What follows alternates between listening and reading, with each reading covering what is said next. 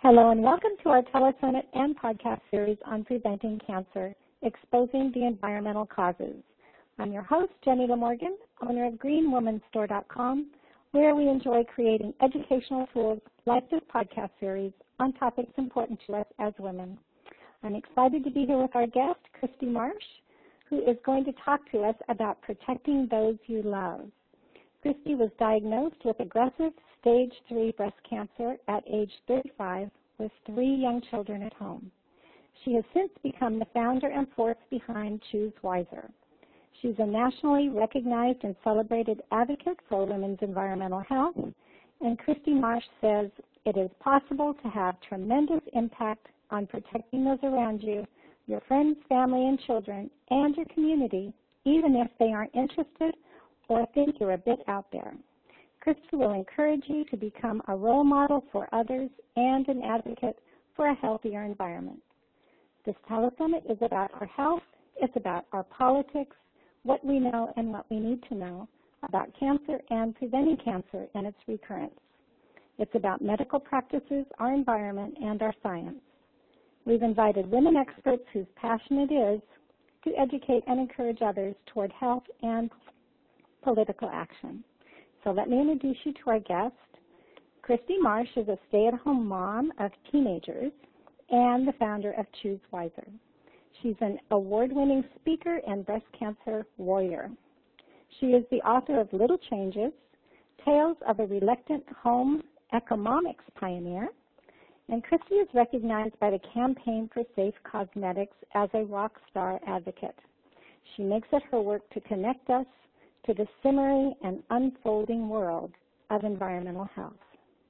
She speaks at press conferences in Washington, D.C., and to the CEOs and founders of the beauty industry. Kristi says that by becoming an advocate for your own beautiful body and health, you are becoming an advocate for future generations.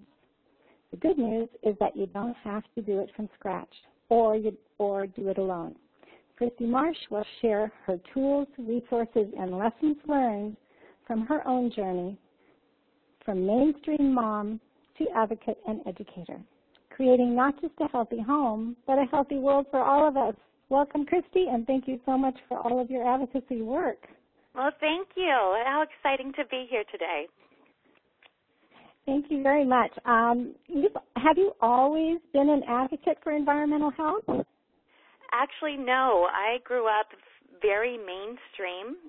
I was not raised with a sustainable or a green environment or atmosphere or parenting necessarily. I grew up in California. I think my teen years were mostly spent at the mall. I went off to be the career girl and then to be a stay-at-home mom. At the core of it all, I really wanted to do the best that I could. I was always trying to find the next best thing to feed my children for food, always was a gym member, working out. But in terms of having this environmental health focus, this was an entirely new world for me. Once I hit breast cancer, and I started on this new journey that I call Choose Wiser. And you had the tumor removed and you did chemotherapy, and then you really had the courage. I mean, I think it's really courageous to think about taking on all of the changes that's required in our homes and as a mom. You know, is that why you wrote the book Little Changes? Because I'm reading that book and I think it's marvelous. Oh, thank you. Thank you. I do love my little girl, Little Changes, but it really started not necessarily due to breast cancer itself. It's kind of hard for me to give cancer the credit for this journey in my life, but it was more during chemotherapy when I was taking the chemotherapy itself, which is a toxin, but we willingly put it into our bodies in order to eradicate cancer cells. It has its drawbacks, but it has some pluses that at the time are more important than anything else for those of us who choose it. But the other thing it does is it goes in and eradicates everything from your lining of your stomach to the roof of your mouth, white blood cells, red blood cells, which is why chemotherapy patients then need to recover, and they have a span of time to rebuild their strength in order to take it again. And many of us are familiar with that if you've taken care of a loved one who's gone through chemotherapy. And it was in this window, this time period, that I would take an infusion, and within hours, within a nighttime, my body was rebuilding. It was making more red blood cells and white blood cells and repairing the lining of my stomach and repairing, well, not so much the hair cells. That seemed to take a little while. But it was this idea that my body had one obsession, and that was just to give me this beautiful gift of life. And I got to this point that I realized, why would I ever want to compromise that beautiful gift ever again? And that's when I started to look around at, well, what can I do different this time? How can I build a better body and build a better life for myself and my children? And it really wasn't about the public and communities and our beautiful country at that time. It was just about respecting my own body. And at one point I realized, you know what, this isn't about being a cancer patient. My children, when they wake up in the mornings, my friends, when they wake up, every single one of us, this is what our bodies are doing. So that's what started me off on this quest of mine. All right. Well, that's quite a journey, and I think that chemotherapy and just the way that our bodies heal, so much that happens to us, whether it's skinning our knee or having something like chemo that just really wreaks havoc in your whole body. It's quite a miracle what our body can heal. Can you speak specifically to breast cancer and your work in prevention and advocacy? Because I think you're doing marvelous, marvelous things. Having a woman's voice in the White House and at these, talking to these CEOs, it gives them a voice that they don't normally hear. Oh, thank you. That's a big question you asked there, and you touched on a lot of subjects in one sentence there. When I started creating little changes in my own home, and then I started to realize that community members, friends, carpooling friends, book club friends, they were kind of curious about what I was doing. And the information that I had come across, whether at the time it was through a book called Exposed or Stacey Malkin's Not Just a Pretty Face, or the various different reports and books that exist out there, I was feeling like the information and the science has unfolded over the last decade within our own generation, but it hasn't filtered down to my world, what I consider the mainstream or what I affectionately call the everyday me's. And that became my place. That became this mission of mine of wanting every he and she and her and they out there to have this knowledge that I had been able to come across and have them to be able to make their choices for themselves. And really, really that's what I want. So my focus is very, very broad, and it's on health and respecting our bodies and how we can make better decisions. But then I have definitely this personal interest and pursuing those chemicals or toxins that are particularly related towards breast cancer or that encourage breast cancer, as obviously I feel like I have an obligation to make a better world for my own daughter as well. Mm-hmm. And so you're talking about the hormone disruptors and the plastics and that kind of thing. Sure, yes. I think that there's some very fascinating, I like to say sometimes horrifyingly fascinating topics out there that to be able to have some great discussion with women over things that would be, like you said, endocrine disruptors. So ingredients that are found not just in some lab far away or in some, rare product, but in our everyday cosmetics or in everyday plastics, that when they interact with our own bodies, they behave like hormone disruptors. So there's lots of little steps there that I felt like I, as someone who was transitioning into this world, had to accept. I had to accept the idea that ingredients and chemicals don't always stay put, that they can often leave products, whether it's like in a plastic water bottle or plastic plates that we use in the house, that they can leave or leach out of products, and then go into our bodies. Then there was the idea that once chemicals or toxins are inside our bodies, we don't just flush them on out, but that they can, some of them have a tendency to seek out our fatty areas, which could be breast tissue or other things, and build up within our bodies. One of the other ideas is this idea that it doesn't have to be this powerful, large amount of toxins. Some sort of poison that you have locked up high up in a cabinet that would be a toxin to us, but something that comes into our bodies at just minuscule rates. And that's just as powerful because our body then doesn't see it as a toxin and send off giant alarms and try to protect our bodies. But if it comes into us through, say, our cosmetics or food or cleaning products, then our bodies then view it as just something that's, part of a norm. It doesn't come in with alarming rates. And so there's all these different pieces that I had to emotionally process as an everyday me to understand what was happening in our world. And it's those pieces that makes this topic so discussionable, and allowing the women we talk to, whether it's our friends or sitting over a glass of wine going, hey, have you heard of this whole movement with cosmetics or our cleaning products, and allowing the women to kind of move through the emotions that we have about this. One thing that I really appreciated about your book was how you blend the science of our bodies, how our bodies work and how our bodies deal with, at a cellular level, how we deal with toxins.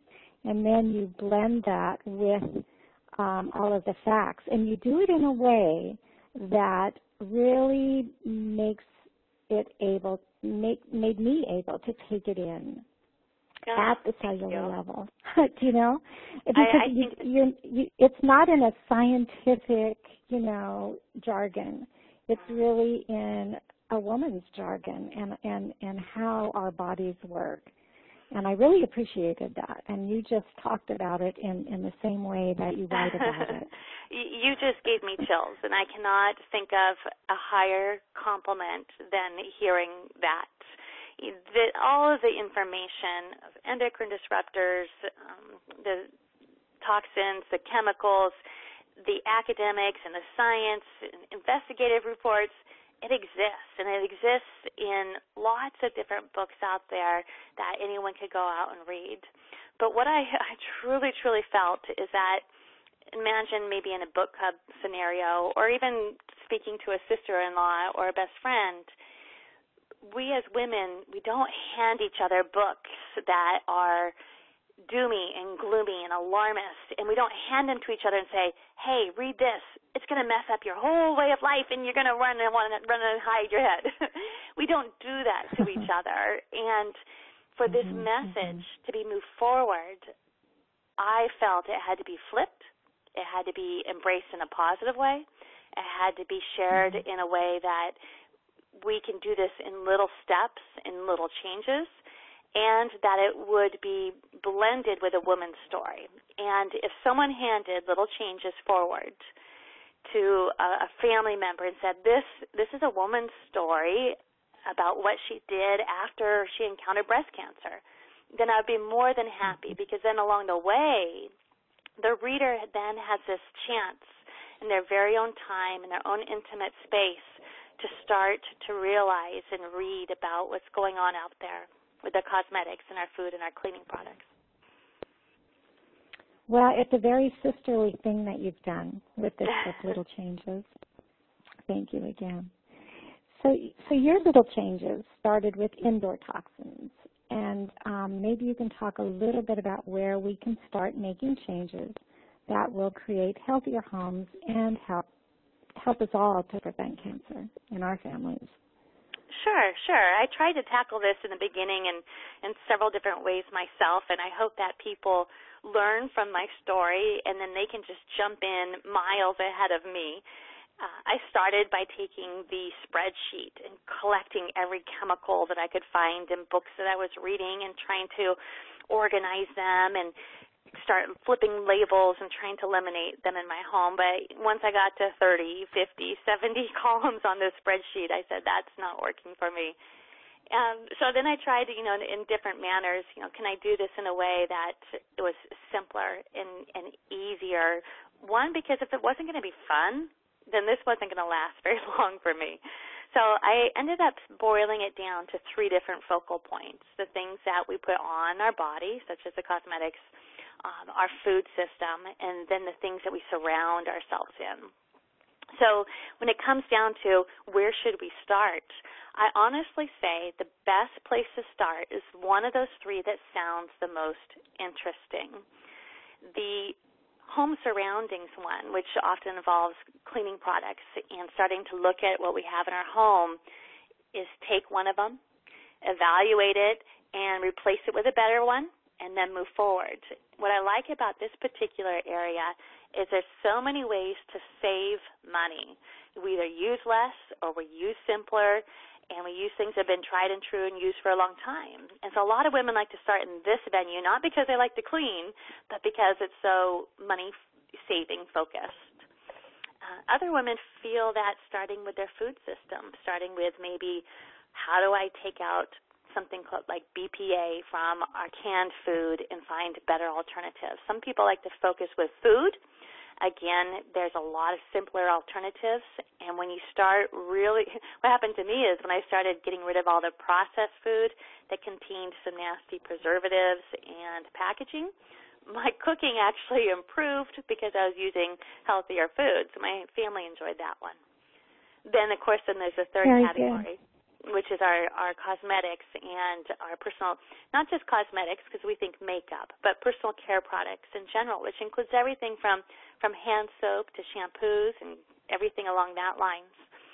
And that one's a little bit more challenging because the industry in itself is going through an identity crisis and having to find better alternatives.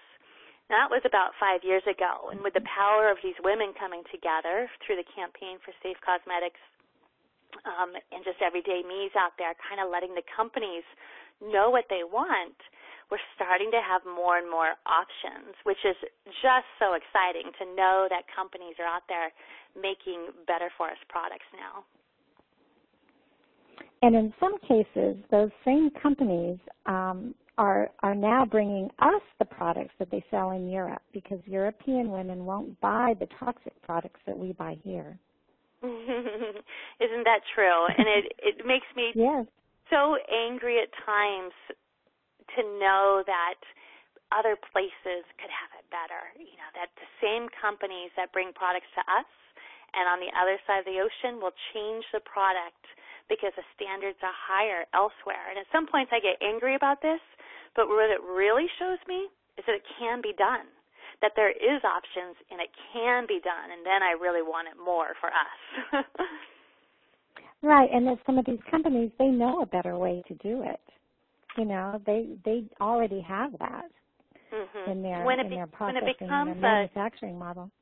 Exactly. And when it becomes an economic liability for them to provide us with less than good products, when it becomes an economic liability, then that's when they start listening. So the power that we have as consumers is incredible, and it is in force right now, and it's only kind of growing and simmering and swelling right now here in this age.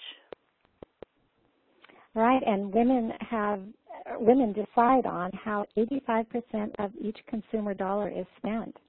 So that puts a lot of power in our hands and in our pocketbooks and on our shopping lists. And, isn't that amazing? It's an amazing statistic that I only learned about a year ago, and it still amazes me. So I think that's when we're looking for ways to keep our families healthy. I mean, there's such great examples like Johnson & Johnson putting real lavender in the baby shampoos instead of the really toxic chemicals that smell like lavender. And we've made those changes. Women in every home in America have helped to make those changes. So, I think you bring up a wonderful point there that a lot of women can take and do a little change as they do their next shopping trips or errand running, which is when you pick up a product, when it's maybe even laundry detergent or something that you bring into your home, and choose fragrance-free. That there are standards in our country that allow companies to just put the word fragrance on the product without disclosing what the up to 1,000 different ingredients are that compose of the word fragrance. And there's a few in there that are particularly of concern that hide behind the word fragrance, and one of them is called phthalates. And again, it interacts with our bodies like a potential hormone. And we want to avoid that. We want to avoid phthalates, and one way we can do that is choose items that are fragrance-free or the ones that use essential oils to create the fragrance in their products.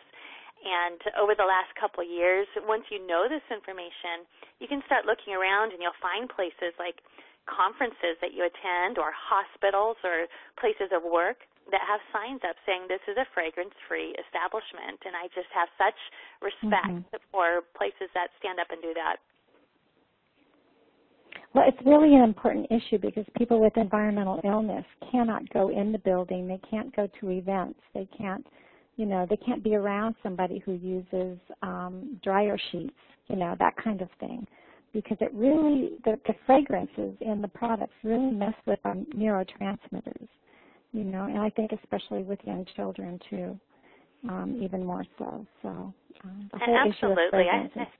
I have a lot of followers over on Facebook that have multiple chemical sensitivities, which was something I knew nothing about. I couldn't even believe that it was an issue until I heard these women come forth and tell their stories about not being able to be in their own backyards when their neighbors are doing the laundry next door because of the heavy scent coming out through the ventilation.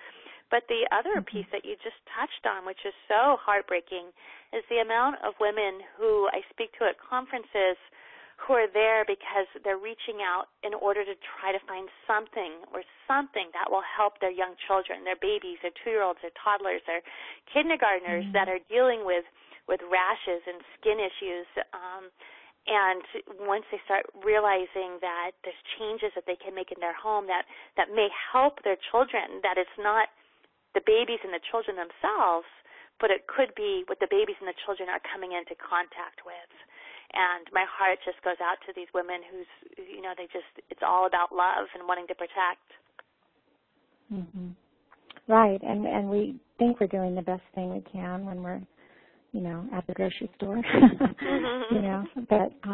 but these products are there, and a big part of us wants to trust the products that are on the grocery store shelves, and we really have to. We have to not trust, and we have to get smarter. Absolutely. I have discussions with this with my teenage boys as often as I can, not too much.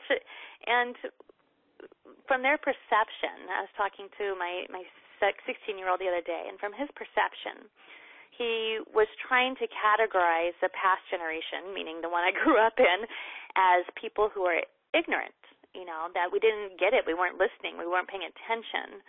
And I gently kind of opened his eyes and said, I'm not sure if that's the right word. We were trusting. Why would we question a company? That just didn't make sense. Why, if it was on the shelves, it would be safe. These were companies that we were raised on.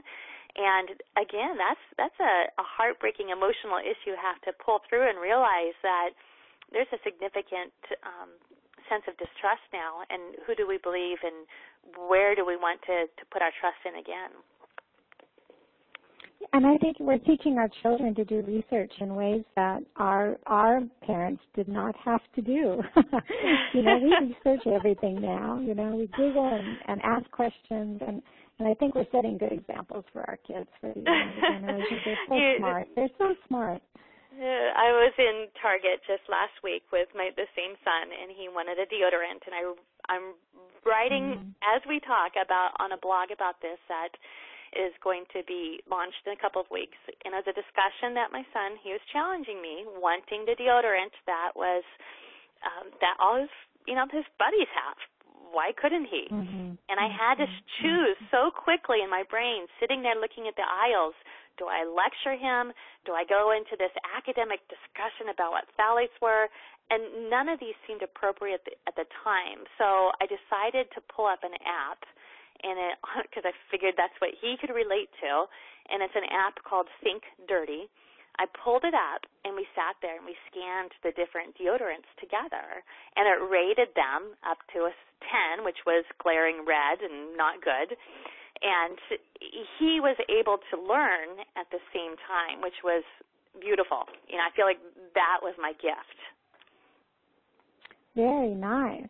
Very nice. Because then it's not, when the kids are teenagers, they have a harder time listening to us, the parents. But if they can get it from somewhere else out in the world, it seems to have more credibility with them. And having an app, that's marvelous. Isn't that great? And at least then it's no lectures. Right, and then they can take it and educate their peers. I know I've told my son-in-law about it, and he came home one day from work, and he was telling me how he was telling his buddy at work about the deodorants, and the issues about deodorants. And so I think, and now his son is starting to use deodorants. He's 12 years old, So it does trickle down. It trickles down when we share it with one person. We're all wanting to help each other. So. You brought up in the beginning of our conversation this word advocate and advocacy. And it's funny because I dislike that word. I really do, because I feel like if I'm called an advocate, that means I'm one of those people and someone who is crunchy or green or out there. And then people wouldn't resonate with me. They'd say, oh, well, I can't do that. She's leading a different life than me. And I really want people to know that, I am one of them. I'm making the same changes that you can make. And so an advocate isn't necessarily someone who's up on a soapbox with a bullhorn or going to press conferences in D.C., but doing exactly what you just mentioned, which is telling one person to another and gently educating and sharing and planting that seed. And that is the most powerful form of advocacy that we have. I think that's great. And I think that in the intro for you said that I said that you're a breast cancer warrior. And just those three words to me says you're out there telling the truth. You could say advocate or you could say truth teller. And that carries a lot of power. Women now are having more credibility just because of who we are. And as the world is changing and as our credibility is increasing, the news that we share and the new science that we share with others, I think, is going to go a long way toward helping others. And that's Absolutely. Really, women are in relationship with everything and everybody. And you're doing it yourself. Just like you said in the beginning, providing educational tools. And providing the tools, I think, is what helps spread the message. It really, truly is an overwhelming 70 years worth of history and convoluted topic. And being able to take it in whatever way we can and turn it into a tool, whether it's little changes, which is why I wrote her, to be a tool to share forward, or doing podcasts, or blogs, or whatever it is to provide tools, then women can share the tools with each other. That's right. And for me personally, Green Woman Store has to be as much about education as it is about making sustainable products available and supporting women-owned businesses. Because and that's why we always have these interviews available on Green Woman Store so that anybody can listen free anytime and just learn a little bit all the time. Education is it's absolute. It's how we evolve. It's how we evolve. Wonderful. I love what you're doing. Thank you very much. I love it. So let's talk a little bit about outdoor toxins because they can seem a little bit out of our reach, but you speak to ways that we can reduce our exposure to carcinogens outdoors. Sure, and if we're speaking, sure, there's all kinds of different toxins out there that we could maybe take a look at. But if we just wanted to simmer it down to maybe something that's more related to breast cancer or linked to breast cancer, then one of them that I'm finding is kind of a simmering hot topic right now is vehicle exhaust. And this is one of those chemicals that's related to encouraging breast cancer, but yet when I look at it initially, it seems like, well, what can I do about that? And all those cars driving by.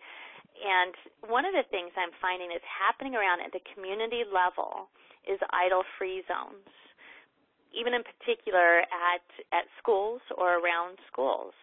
And these are created and happen because a woman or a man, but a woman somewhere in the community decided this is important. We don't want these line of cars waiting before and after school, idling and releasing all of this vehicle exhaust around the schools. And so someone in these communities stepped forward, and they make idle-free zones. They work with the school systems. And I think this is a great example of something that can be done, from community change makers out there.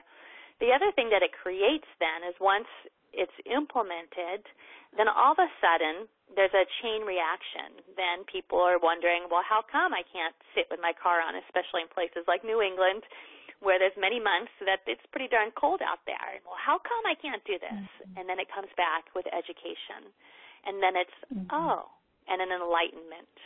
So there's so many varied steps to it, and I think that's a particularly good one, whether we know ourselves that we don't want to idle our cars excessively when we're sitting around waiting for kids coming in and out of lessons or school, or, we want to take it a little bit further and create a little bit of a community action around it. And it's not just the parents in line, it's the diesel engines of the school buses. There you go. Idling worn out. Yeah, I know. That's what I've noticed. Wow. But it's starting. All right, so that's a good one. So anywhere that we begin, kind of, it's like opening a can of worms. A lovely can of worms. One area. Yeah. And then you learn more, and it just kind of grows. That's a great example. It is. A lot of the information exists, and it's not that a company or a workplace or a school or a community, it's not that they don't believe it or they don't want it. They just don't have someone standing up for it and making the time to make things happen. My particular pet peeve is styrene, and styrene is a carcinogen. It's one of those chemical families that is being linked to breast cancer, and it has pretty much no use in our everyday world. Every place that we use styrene, there is a better for us option easily out there. And so it's ideas like this that as long as we start standing up and we gently educate forward, then these changes can start to be made. That's great. All right. So can you share with us some tools and resources for preventing cancer and breast cancer specifically? Sure. Like I said, I love to focus on the word health, but if many of your audience members, as well as myself, has a particular fascination with this world of breast cancer itself, one would be little changes. So you can find little changes at any online bookstore, at your store, and at choosewiser.com as well. And I have it in paperbacks and ebooks, the audiobooks. But there's other resources as well, and I don't mind sharing as much as I can because I feel like there's a right resource for everyone. There's a second book that I adore that came out shortly after mine by Florence Williams, and it's called Breath. And I think she's a delightful writer as well, so that's a second book.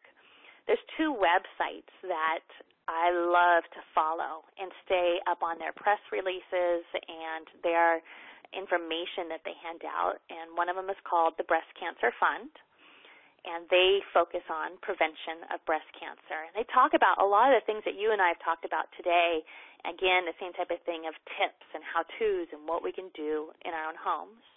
And then the other one is Silent Spring, which is based on the other side of the country, and they are also focused on breast cancer prevention, and they just recently came out with a very interesting press release and report about the toxic chemicals that we really should have the highest priority on that are related to breast cancer prevention as well.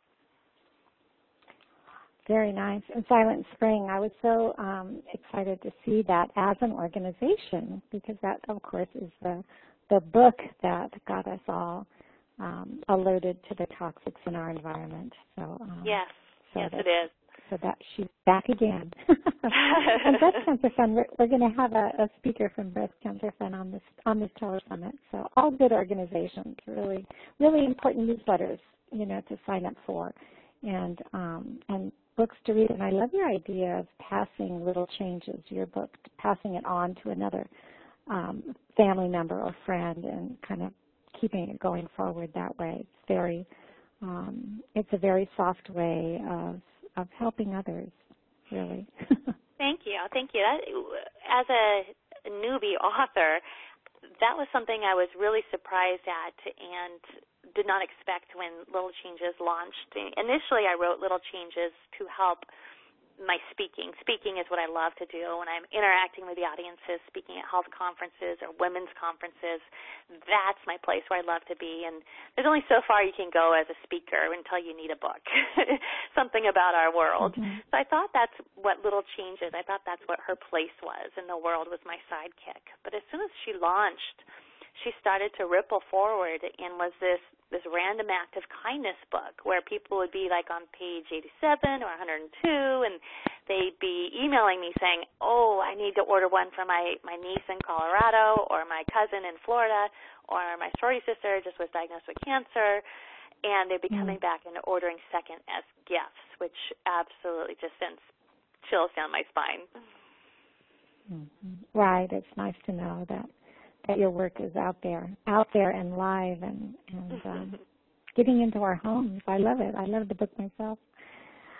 All right. Can you explain to us how advocacy works locally and at the state and national level? Because I think if we can understand that a little bit better, we're more apt to be involved.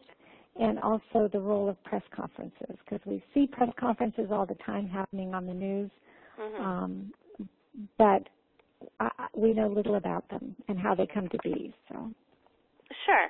I'd love to share my interpretation of what advocacy is out there. And we did touch on what I think is the most powerful advocacy, which is the everyday me's educating forward. And in this world of social networking and just sharing an article forward from Facebook and being able to share like that is incredibly powerful. But more in the more traditional sense, when I came into this and it was new to me, I would observe these mom brigades where we would go in. One I participated in was we marched on the city of Boston, the mayor's steps in the city of Boston, wearing red capes, saying, going along the lines of being a superhero, and this is what we have to do in order to fight for the safety for our children.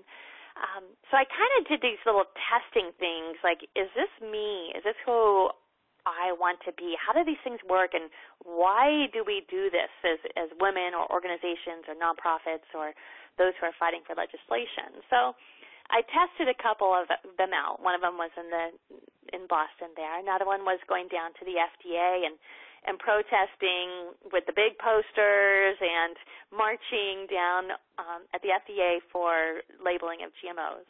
And then the third one was a very different one in itself, where I was invited to be a speaker at the Senate houses in Washington, D.C. to talk about toxin reform. And I think what I witnessed being part of these was that it brings attention. It brings attention to the topic. And if we can get the attention of the press, whether it's Huffington Post or the Atlantic or the Washington Post or the New York Times, whatever it is, then that is that connector back and over down to the mainstream. So for me, participating in these events is hugely about creating waves that then create education. the second ripple of this is then as the everyday me's are being educated and start to find a voice, the second ripple is then our legislators and our elected officials start to notice what's going on. And that's the key part, because honestly, we can make as many little changes as possible. We can make one a day for 20 years, and we're not going to be able to fix it all. It also has to come down to supporting change at the national level, and part of that is getting the attention of our elected leaders. And that's very nice to hear, from somebody who's done that kind of work and really seen results come from it. So that's a good, yeah. It is impactful. It's an area that I never thought I had interest in or that I was going to be part of. But sometimes life throws you little journeys, and you just have to run with them. And that's when you really learn a lot. And when I was in D.C. last, one of the things that I witnessed was senator after senator looking and listening to us and giving us the feedback that if change is going to happen, it's going to happen from the everyday me level, from the grassroots level. And that just was electrifying to hear. That's how important it is. And they are listening. Because, it's as a political activist, it's really frustrating when we have these big marches and we turn out in the thousands and the millions, and it's never covered in the news. And when it is covered in the news, the numbers are less than half, and we were there, we know what the numbers were. And so, but they do know about it, even if it's not in the press and it's not out there for the masses and everybody for the citizenry, to know about. It's on social media, and we are getting the attention of the elected officials, and it's just important to be there. Absolutely. And you know what I think, too? The issues that we're talking about really cross political lines. I think whether you're a Republican or whether you're a Democrat or whether you're a green, mother, you want to do the best thing for your child. And if stopping those dryer sheets with the fragrances that, your kid's going to be smelling 24/7, and messing with their neurotransmitters, if it doesn't matter what your political persuasion is, that really, these are common issues to all of us as moms and dads and mothers and sisters and aunties and, I women agree. mother the world. I wholeheartedly agree. I was being interviewed by the Atlantic when I was down in D.C., and they were questioning me, what do I think this is about? Do I think it's about being a Democrat or a Republican? And I just could not fathom fitting this topic of health into one or the other, because it's not about politics. It's about our children, and it's about health. And who's anti-health?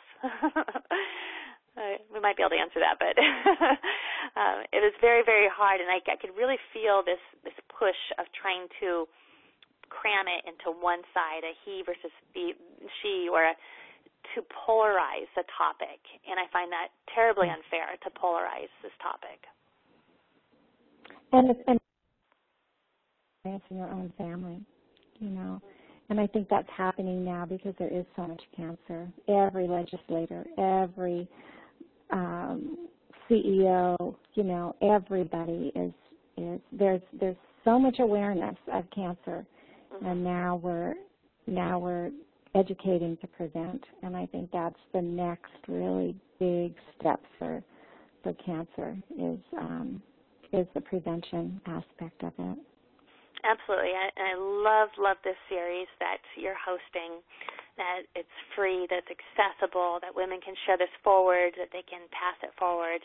And I hope that so many of the women who are listening to us today, that they're able to connect with me, to come over to Choose Wiser, to just enter the name into the email so that I can start communicating with them. And to me, it's this vision of we're linking arms, that we're coming together and we're linking arms together, and we're forming this massive army that's coming together over this last couple of years, and it's incredibly powerful. And I invite every woman who is out there listening, or every person, to do that, to connect with me and Choose Wiser, and that way now we're even tighter and closer together, all of us.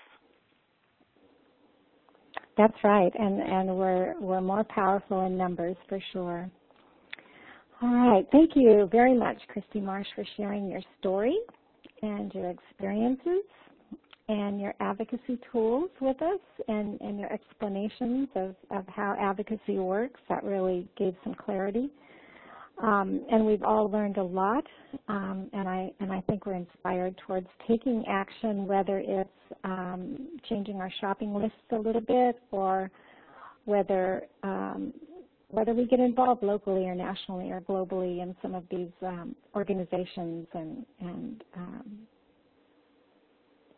changing the voting that we do, I think, and changing some of these elected officials that are voting for us and speaking for us.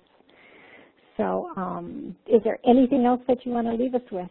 No, I agree exactly what you're saying. I think every single listener out there, that your place does not have to be what I do, and it doesn't have to be what you do, Ginny, but everyone has a place and that they can contribute in their own way, and it's tremendously important. And whether it's a little change focusing on the home or a community or whatever scale, all of those are very, very important for all of this. And I want people to feel proud about that and celebrate it.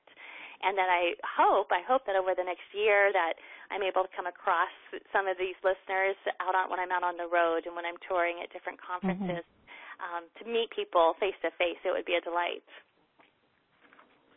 Very nice, very nice. Thank you. Thank you again, Kristi, for all that you do. And please connect with Kristi at her website. It's choosewiser.com. And it's a really friendly and safe place to link arms with other women and other folks advocating for healthy changes. And Kristi says she believes that linking arms, she believes in that, and comparing notes. We advance more quickly that way. And we're no longer out there woo-woo or crazy for pursuing what we believe to be right. There's something incredibly powerful about locking arms and coming together. I love that quote by you. And don't forget about her book, Little Changes, and Tales of a Reluctant Home Economics. That's MOMICS, Pioneer. And that's also at choosewiser.com. And please subscribe to Kristi's Be Choosy newsletter. I love the newsletters that are coming from these different organizations that you spoke of in your own newsletter, because it gives us information that we don't get in really any other place. And there's also presentation topics on her website that she speaks about, and she, again, speaks around the country on these different topics. So thank you again to Kristi Marsh for contributing her experiences and expertise to our Preventing Cancer Telesummit and podcast series. And thank you to all of you for taking time out of your busy day to join us. And I hope that we've informed and inspired you in many ways that improve your health and your longevity and your desire toward advocacy. And if you're looking for new ideas and the latest information on preventing cancer, please try to catch more of our podcasts in this series, and also on green lifestyles and sustainable and sustained living. And please share these interviews with your friends and family. You never know who you may be helping. And I hope that you will take the time to make the healthy changes you heard about today a priority in your life. Keep listening, and bye for now.